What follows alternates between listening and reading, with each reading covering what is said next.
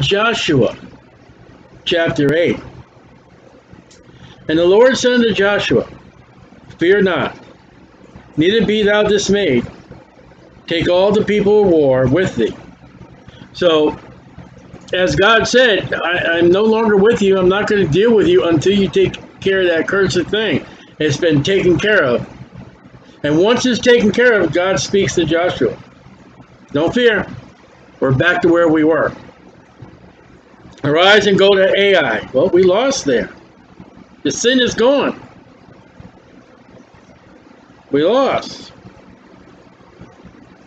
Go to Ai. See, I have given into thy hand the king of Ai, and his people, and his city, and his land, everything.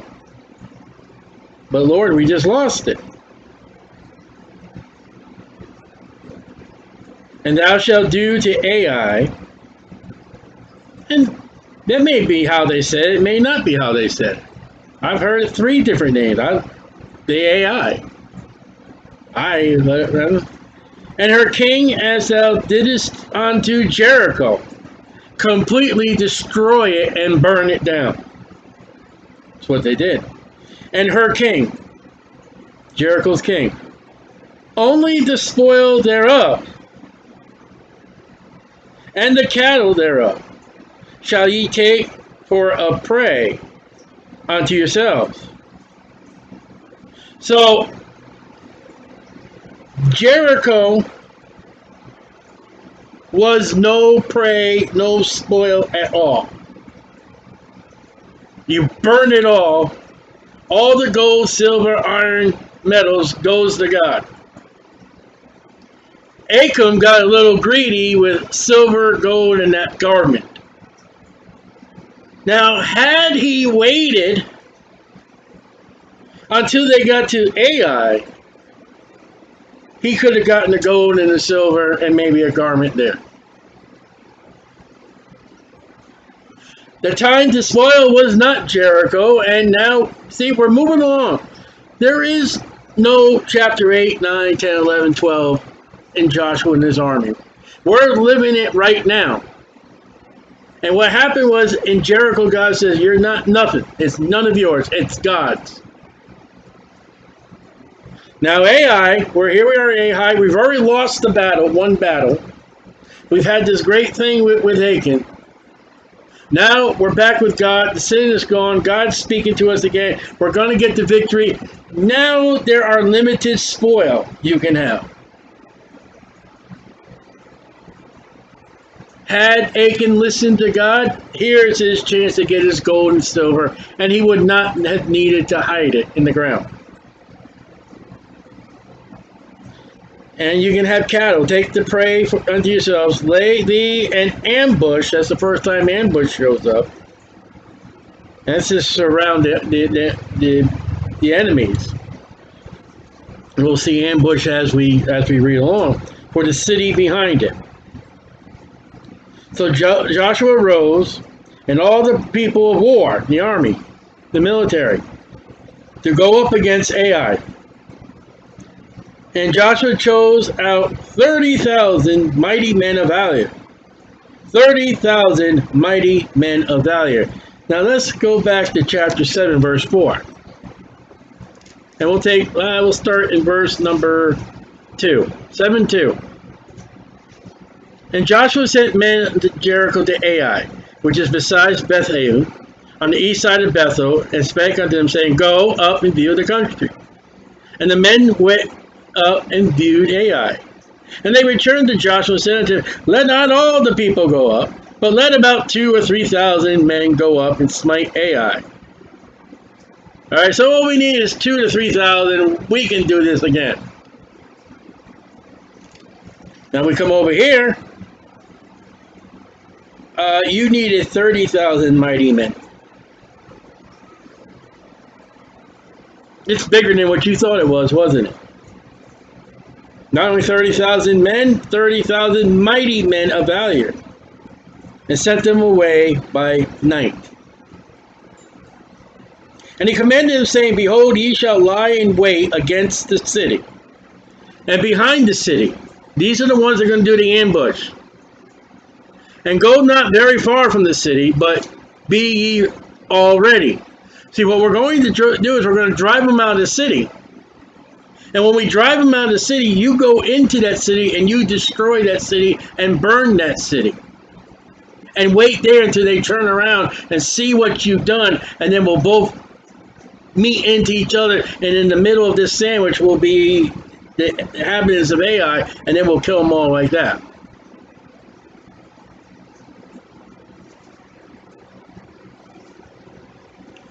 And I, Joshua, and all the people that are with me.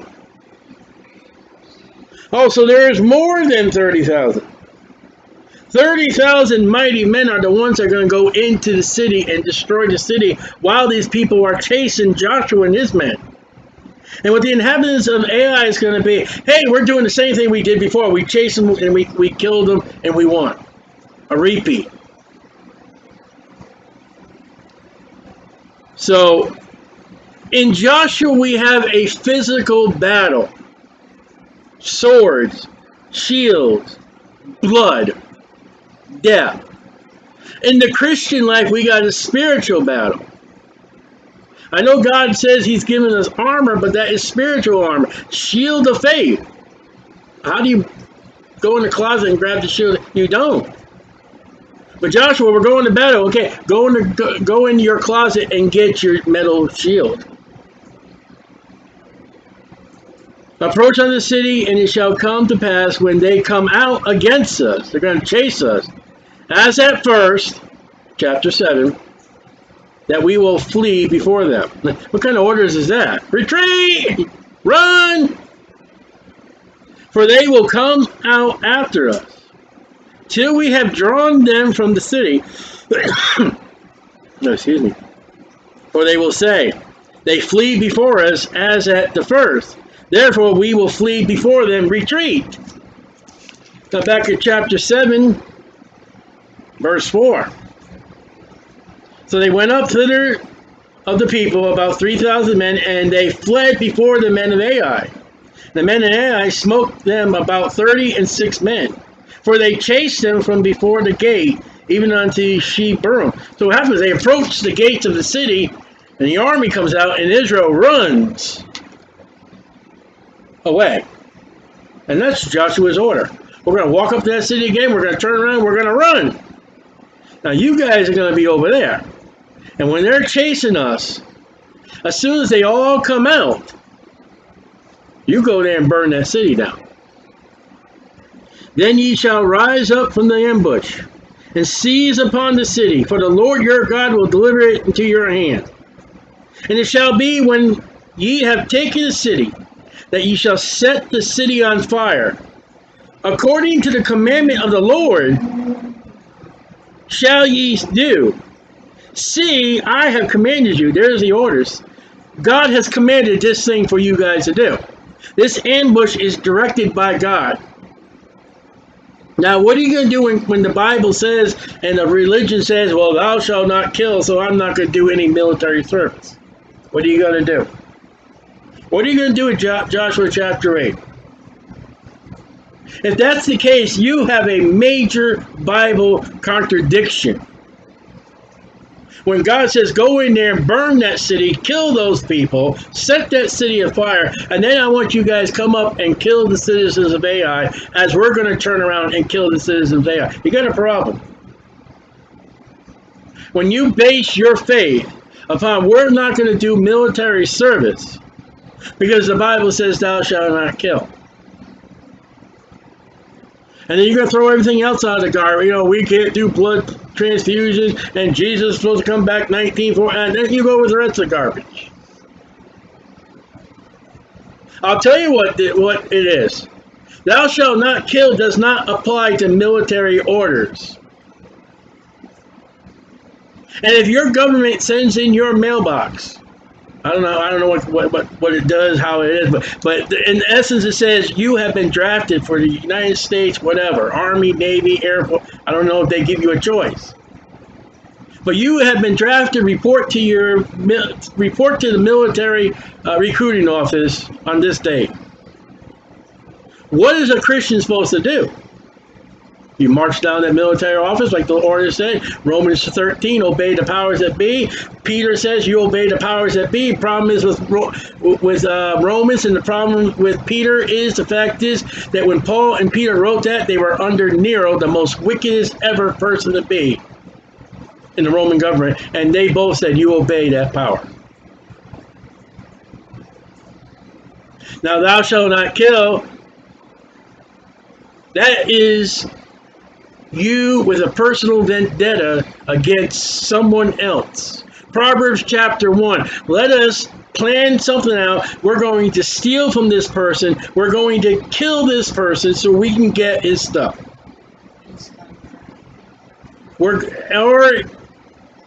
I don't like this guy, I don't like my boss, or, oh, I think shooting a gun up in a school would be nice and fun. Let me go buy all the ammunition I need. Let me figure out what kind of tactical units I'm going to need, stuff like that. Boom, boom, boom, boom, boom.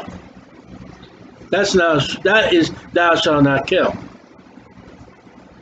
God has sent Joshua and the children of Israel into the land, destroy the land for one reason, and one reason only. They are wicked and they are involved with Satan worship. And God wants that out of that land for them to get the land. That's the only means you can take it. And if the military hands you a gun and says, we want you to shoot those people, you grab that gun in the name of Jesus Christ, say, Father, the government's making me do this. I've got to obey the government. Bang.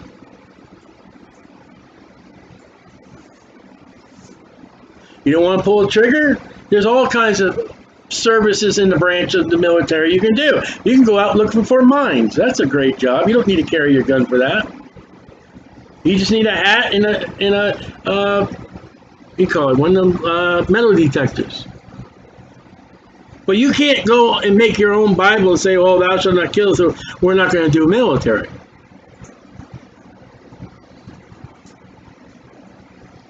Joshua therefore sent them forth, and they went in to lie in ambush, and abode between Bethel and Ai. This is the same Bethel where Jacob would have been, on the west side of Ai. But Joshua lodged that night among the people. So they're out in the middle of the night, this ambush. No one to see them. Get out there in the middle of the night. Listen, it's pitch dark. The only light you got is the sun and maybe some torch. I mean, the moon and maybe some torches. So get out there and hide. So I want you guys to hide, and I want us to run. What great order. Isn't that encouragement for the children of Israel? What is Joshua making us do? We just lost a battle. And now our commander is telling us, go, we're going to go run. So... And Joshua rose up early in the morning. That always amazing. Rose up, and there's no alarm clock. No sleeping in. And numbered the people went up. He and the elders of Israel. Ooh, here's the people in charge of Israel. Before the people of Ai. And all the people, even the people of war that were with him, went up and drew nigh and came before the city, as they did in chapter 7. And pitched on the north side of Ai. Now there was a valley between them in Ai. And he took about 5,000 men. That's a lot more than what they said in chapter 7. So we've got a total of approximately 35,000 men instead of, no, just 2,000, Joshua. We can do it. Just 2,000. Verse 12 is 5,000. And set them to lie in ambush between Bethel and Ai on the west side of the city. And when they had set the people, even all the host that was on the north of the city, their warriors in wait on the west of the city, Joshua went that night into the midst of the valley. He's got this place completely surrounded. And it came to pass when the king of Ai saw it, now they made themselves known, that they hasted and rose up early. And the men of the city went out against Israel to battle, he and all his people, at the time appointed.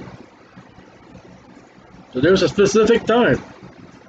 before the plain. But he did not know that there were liars in ambush against him behind the city. Come on, there's Israel. Let's go get him. He had no idea what was behind him. Joshua's plan, God's commandment, is now happening. And Joshua and all Israel made as if they were beaten before them and fled by the way of the wilderness. They're running. We're losing. Come on, guys, retreat. And Ai's like, yeah, let's go get him. Come on, let's get him. And all the people that were in Ai, all the people, were called together to pursue after him, and they pursued after Joshua and were drawn away from the city. Now imagine that. God has caused every single male of that city to come out. Only the women and children are left. There was not a man left in Ai or Bethel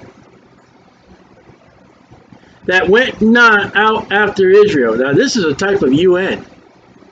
This is a gathering of all the people of Ai against Israel. All the men. And our main unity right now is we're going to conquer Israel. And that's the United Nations today. They won't even recognize Jerusalem as the capital of Israel. They think it belongs to Ishmael. They haven't read their Bible. The Bible records the title deed, which hasn't happened yet, but I mean for today it is, that David paid for that land. Isaac was going to be an offering at that land. The temple was built by Solomon on that land. And outside those gates is where Jesus Christ suffered and died. So here they go, in verse 18, and the Lord said unto Joshua, imagine Joshua's running. Joshua, yeah, Lord, stretch out the spear that is in thy hand toward Ai. So Joshua's going to turn around, and he picks up his spear. And I will give it into thy hand. And Joshua stretched out his spear that he had in his hand toward the city. All right, we've gone from retreat to attack! An ambush rose quickly out of its place. These were the people that were behind the city. And they ran as soon as they had stretched out his hand. And they entered into the city and took it, and hasted to set the city on fire. The city has now fallen. The city is now burning.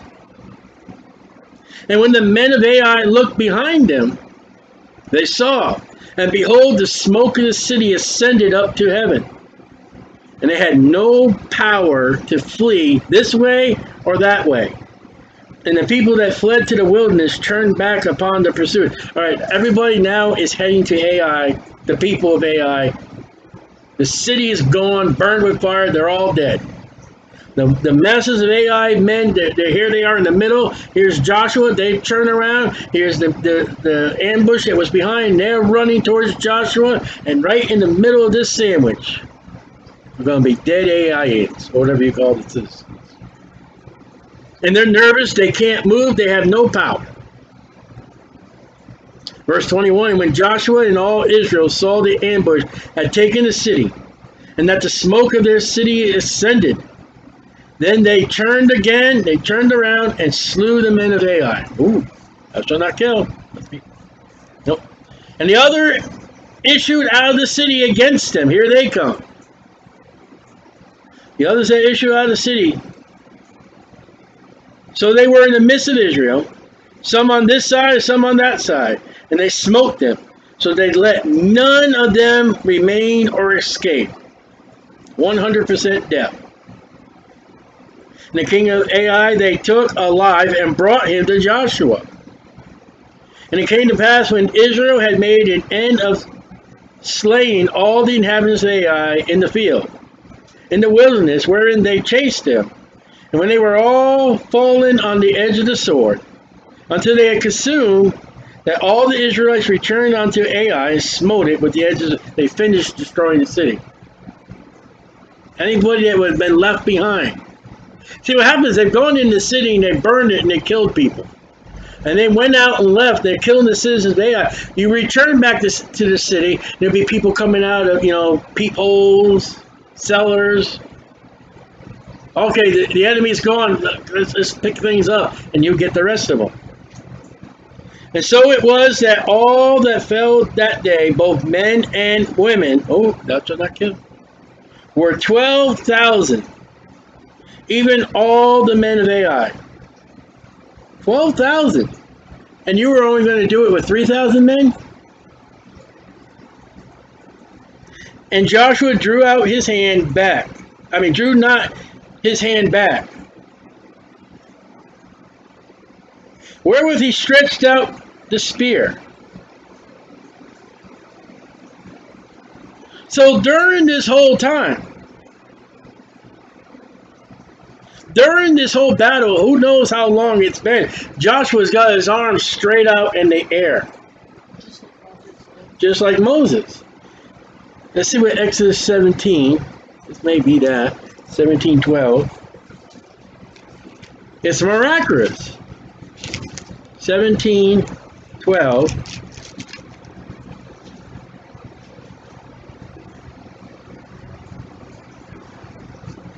I'm in 16, that's why I don't look right. Now watch it, here's Moses. We got Moses the lawgiver, and we got Joshua the victory.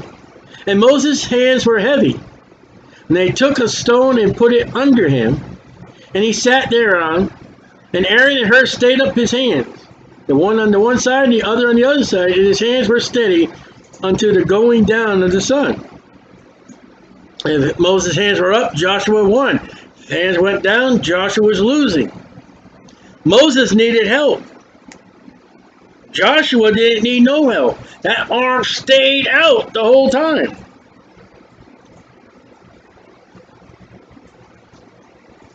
Moses needed a rock.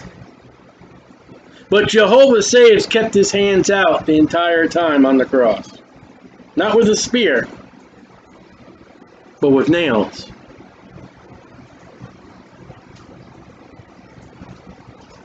Only the cattle and the spoil of that city Israel took for a prey unto themselves. Again, there you go, Achan. There's your gold or your silver.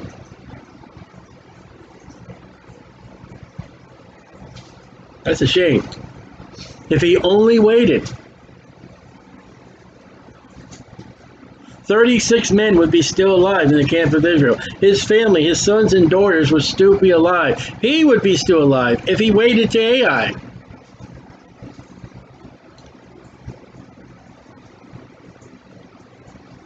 According unto the word of the Lord, which he commanded Joshua. No prey taken in Jericho. Ai, okay, go ahead.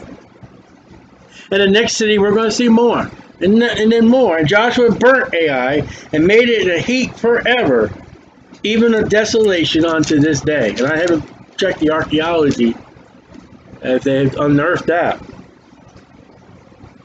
And the king of Ai he hanged on the tree unto eventime, 6 p.m. Wow, that's Calvary right there. Cursed is he that hangeth on the tree. How more wicked could you got the king of this wicked city but Ai, and Christ who died for our iniquities and suffered for our sins? As soon as the sun went down, Joshua commanded they should take his carcass down from the tree and cast it in the entering the gate of the city, and raise thereon a great heap of stones that remaineth unto this day. So there's the end of Ai. There's city number 2, 3 battles. And Joshua built an altar unto the Lord God of Israel in Mount Ebal, as Moses the servant of the Lord commanded the children of Israel, as is written in the book of the law of Moses, an altar of whole stones, no tools upon it, no shaping, over which no man hath lifted any iron. Something wrong with iron in the Bible. And they offered their burnt offerings unto the Lord, and sacrificed peace offerings. Now they say that this area, the acoustics are very good for where you're going to pronounce the blessings and the curses. It can be heard by speaking. This spot has been discovered on April 6, 1980 by Adam Zertal, Zertal. This is an archaeological spot that has been found, has been discovered, and to their amazement, this place. And he wrote there upon the stones a copy of the law of Moses, which he wrote in the presence of the children of Israel. They found the rocks and they found the plaster. Not all the words are there, but most of them are. It's still there today. Not complete, I mean weather and wind and all that, but and all Israel and their elders and their officers and their judges stood on this side of the ark. And on the side before the priests, the Levites, which bear the ark of the covenant of the Lord, as well as the stranger, Gentiles, maybe Rahab, as he that was born among them, half of them over against Mount Gerizim, and half of them over against Mount Ebal, as Moses the servant of the Lord had commanded before. And they should bless the people of Israel. And afterwards he read all the words of the law, the blessings and the cursing, according to all that is written in the book of the law. So he's been faithful to the words. Deuteronomy 11:29.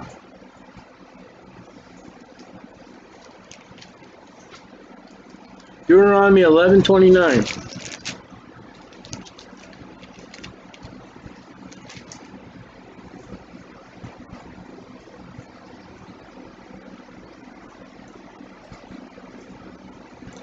And it shall come to pass, when the Lord thy God has brought thee into the land, whether thou goest to possess it, that thou shalt put the blessings upon Mount Gerizim, and the curse upon Mount Ebal. There it is. Check that off.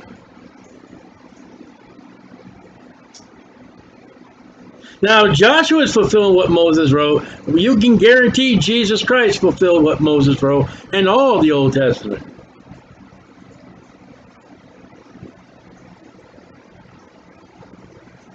And there was not a word of all that Moses commanded which Joshua read not before the...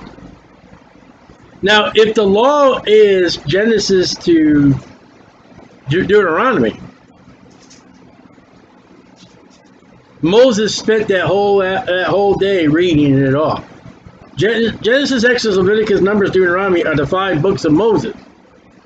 Now, if it's the law, Leviticus and Deuteronomy he read.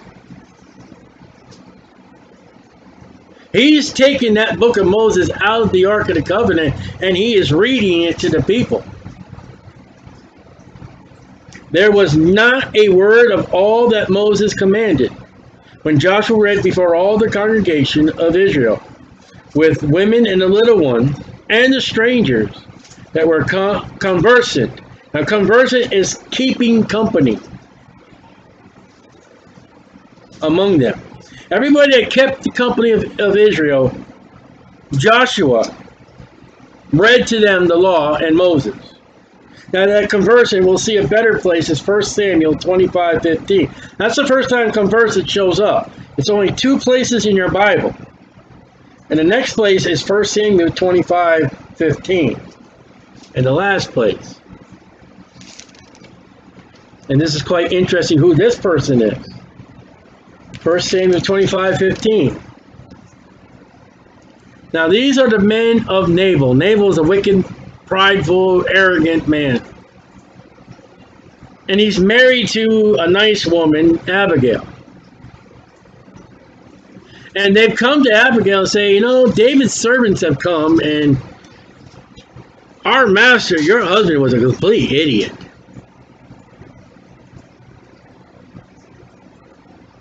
And David is arming his men. David is ready to come unto them and destroy them all. And as they're speaking to Abigail, it says verse 15, but the men were very good unto us. That's David's men. We were not hurt. Neither missed we anything. Nothing was stolen, nothing was taken, and we had no harm done to us. As long as we were conversant with them. All right, you would think, if you look at it, maybe they talked to us. No, as long as you stayed with the men of David, you paled with them, you talked with them, you ate dinner with them, or whatever you did, David's men took care of them. And they were shepherds. They were shearing their sheep, the Laban's sheep, and everything like that. And they'd be like, oh no, here comes a wolf into the sheep. And David's mighty men would be, let us take care of it, all right? We like to kill things. You just sit there. Well, it's awfully dark tonight. Oh man, I'm telling you. Hey, you just stay with us. We'll take care of you. And that's what that means in the company, to be part of. So that was an interesting word, and that's the only two places it shows up. And you have it with Joshua reading the word to the people, okay? And then in the second place, you have it with David's men and a bunch of sheep. Isn't that interesting? Isn't that interesting? Isn't the Bible great?